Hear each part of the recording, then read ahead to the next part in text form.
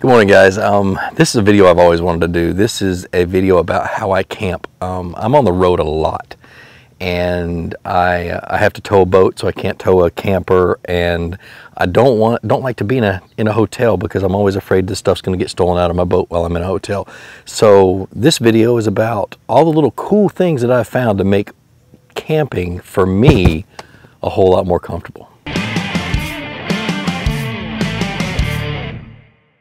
All right, so let me tell you, first of all, I have been camping pretty much all my life, and I don't like to be uncomfortable. I'm at that point in time where I have slept on the ground. I ain't doing it anymore, and I hate being cold, so I have to make sure that I stay warm when it's cold outside. But so with that, I have a lot of challenges.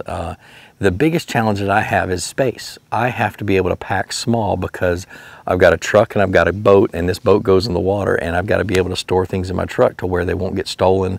I can't just throw a big box of junk in the back, a whole bunch of boxes in the back of my truck. So I keep it small. I've always kept it small. So I'm going to show you guys some of the things that I have real quick. That I camp comfortably. I have great food. I have just some really cool things that I think you guys will really enjoy. Let's go through it. Another challenge that I have is that I have to have power. I have all these batteries that have to be charged: camera batteries, boat batteries, fish finder batteries for my kayaks when I'm traveling with my kayaks. I've got to have somewhere to plug it in, so I'm limited to where I can camp. So I usually stay at state parks or any other RV campsite, which is great. It's $20, maybe $30 a night, a lot cheaper than a hotel, and usually I get the campsite that's, well, right close to the bathroom. I don't really care about being on the waterfront or whatever else. If I got to go to the bathroom in the middle of the night, I want to be able to get up and go. So that's just me. Anyway, let's go through some of the cool stuff. Let's talk about my cook kit real quick.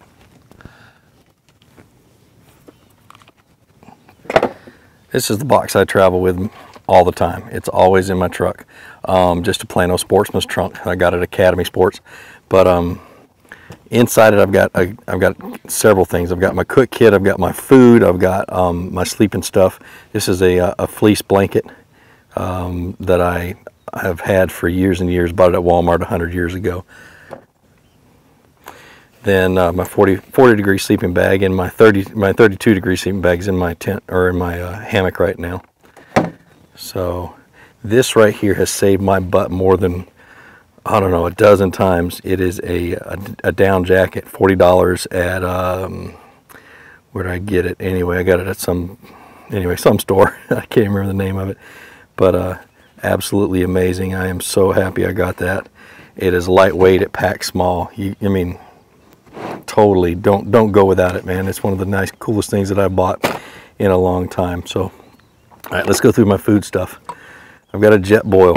What this jet boil is it boils 2 cups of water in about 3 minutes, and a little tank of fuel. This fuel will last me forever.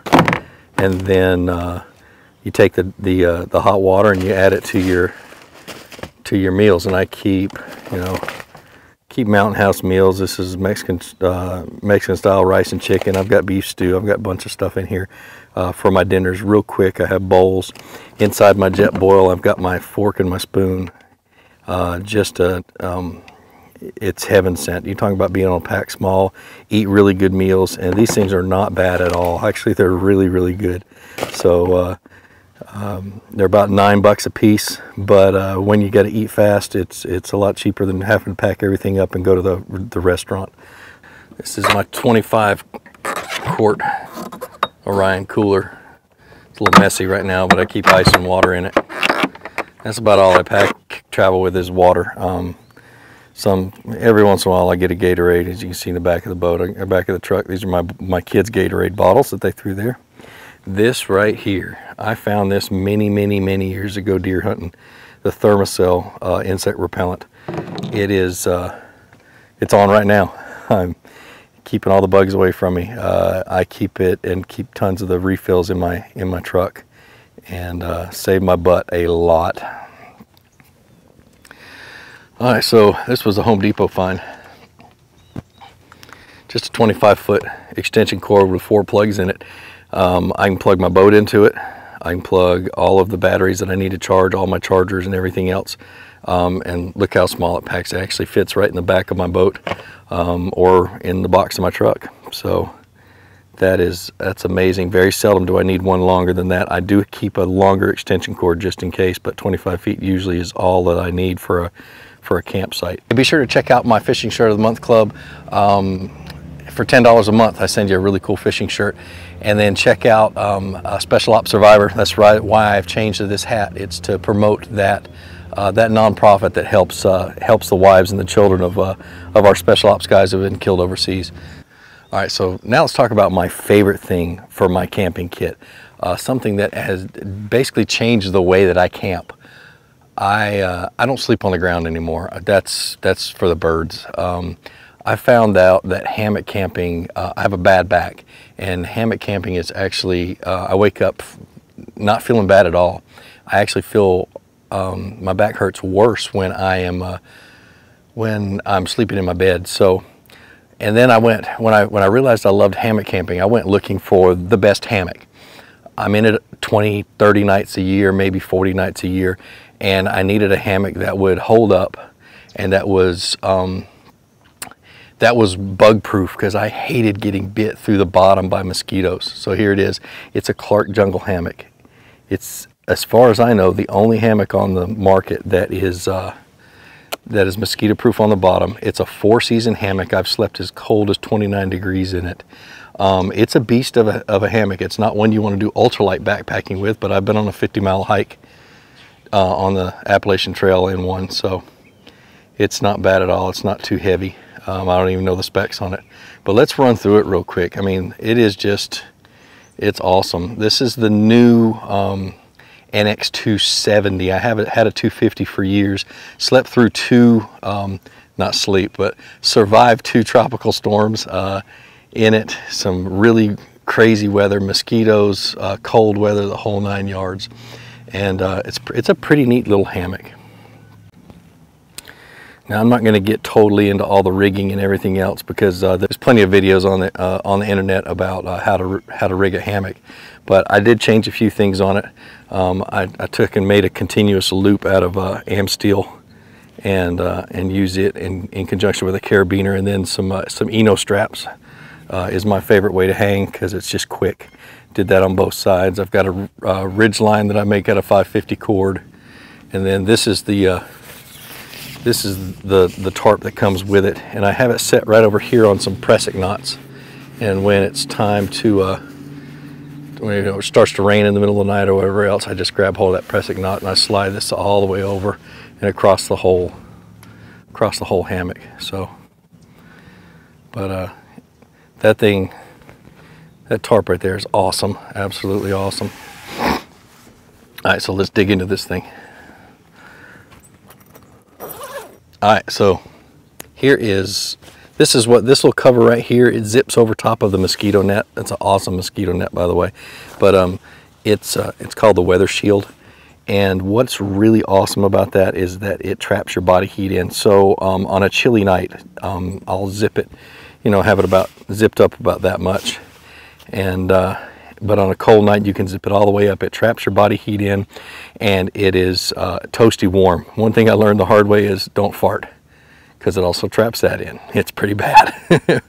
But yeah, the Weather Shield is awesome. What an amazing idea. And then you got the mosquito net, which is no-seam mesh. It's really, really strong.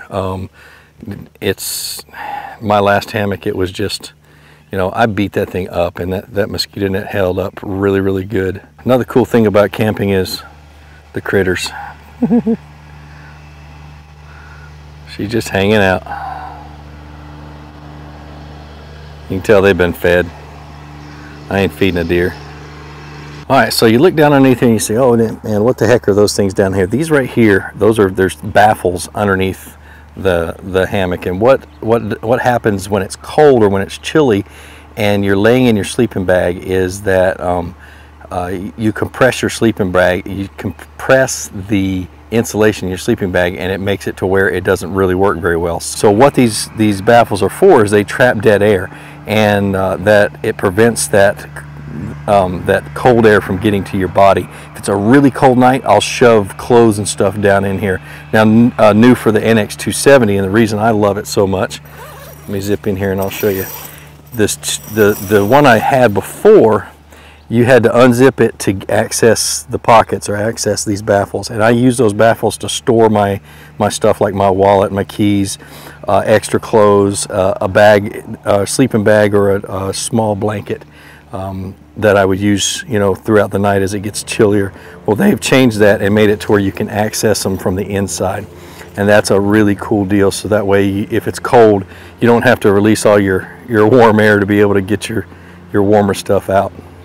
So I sleep with a small pillow. This is a little camp pillow, a little Coleman pillow I bought years ago. And then my sleeping bag. This is a Grand Trunk hammock sleeping bag. It was on sale. I didn't buy it because it was a Grand Trunk, but it was an on sale sleeping bag. And that's the biggest reason why I got it. But that's my Clark jungle hammock. Absolutely love it. These little deals right here keep it up out of your face and everything else. I wake up refreshed. And it is an amazing little hammock. And I tell you, it has truly changed the way that I camp. I don't worry about the places I'm going to stay. It really is nice. I'll show you another really cool thing about this hammock. Hold on a second, I forgot. This right here, this is a pistol pocket. Gun goes in, the barrel comes out this side. So if you are camping in a shady area or whatever else, and you've got a sidearm, it goes right here, a little pocket right here for your other stuff. But I think that's really cool.